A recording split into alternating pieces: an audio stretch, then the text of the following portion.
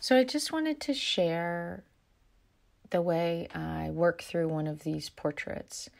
I began by sketching, and this is a video that's been sped up. I don't work this quickly. I begin by sketching the animal on a piece of canvas. This is the white-faced storm petrel. Altogether, this portrait took about 5 hours to complete. You can see me drawing it in there. And then after I've sketched it, I start, I've already collected plastic of a lot of different colors and separated out the pieces that I'll need for this portrait. But then I start cutting down the pieces for the different areas, and then using a needle and thread to just hand sew the pieces kind of where they fit, almost in like the puzzle of that is the portrait of the animal.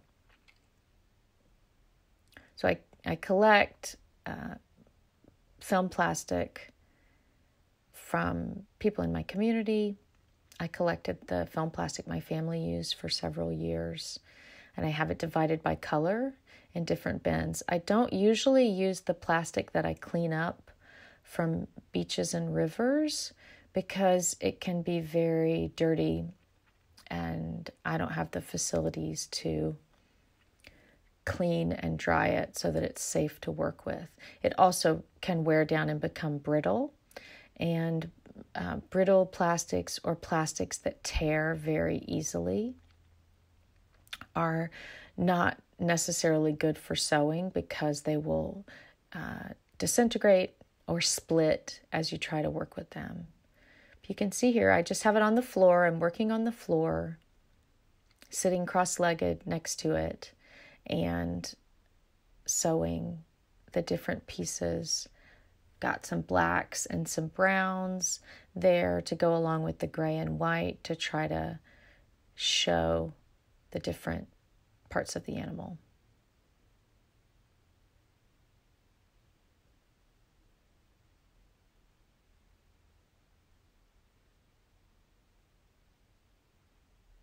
You can see I'm sewing the body. I usually just go around the edges. I try to use small, even stitches because that is more secure.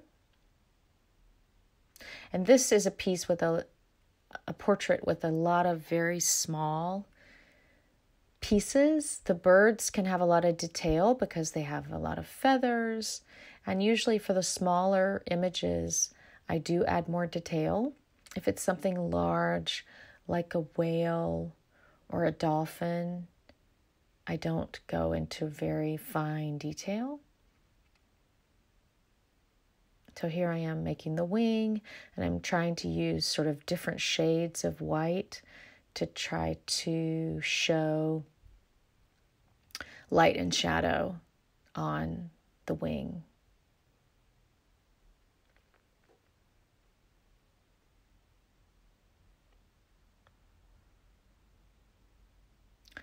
As I sew along the side, I will take the thread. As I get to the end of a thread, I usually tie a knot on the back, but I don't always. Sometimes with the bigger pieces, when you're working in the middle, it's not practical to tie the knot on the back, so I tie the knot on the front.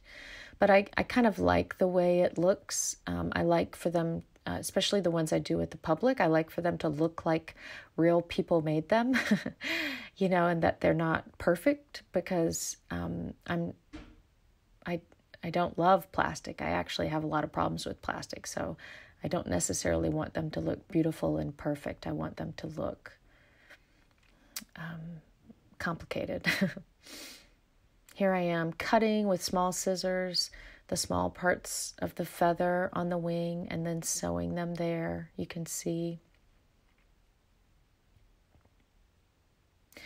I often use a large needle with a large eye because that can help push through some of the harder and more difficult to work with plastic. Some of the plastic can be difficult to work with. Here I've kind of fast forwarded a bit to show the process. You can see I'm adding some of the grays in the background to try to give a feeling of water underneath the bird. But for some of the very fine detail, I usually use a very large needle, but for some of the very fine details, like with very small feathers, I might use a very fine, small sewing needle. Here I am just working along the edge. Those big, large pieces, of course, go much more quickly. They cover a lot of area. When I'm doing a very big piece like a whale, I soon learned that I needed to use very large pieces of plastic to make the job go more quickly. So here I'm finishing it. This is the last video. And I have already added some of all the feathers, all of the background. And then trying to add some fine detail to the wing to get those shadows, doing some fine details on the face, the bird's face.